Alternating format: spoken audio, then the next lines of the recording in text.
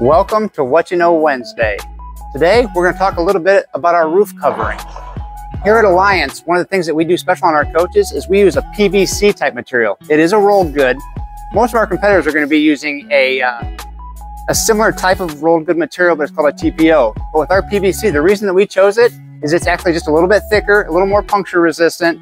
And most importantly, if you were ever to be on the losing end of a low-hanging tree branch and scrape your roof and put a little hole through it, it's very easy to patch. With PVC, all you need is get a little patch of the PVC material, go to your local Home Depot or a big box store, get yourself some normal PVC glue that we'd use for pipes, clean the area, put a little bit around the perimeter of your patch, put that patch on the roof, a little bit of Dicor self-leveling sealant, and you're set to go with a long-lasting patch.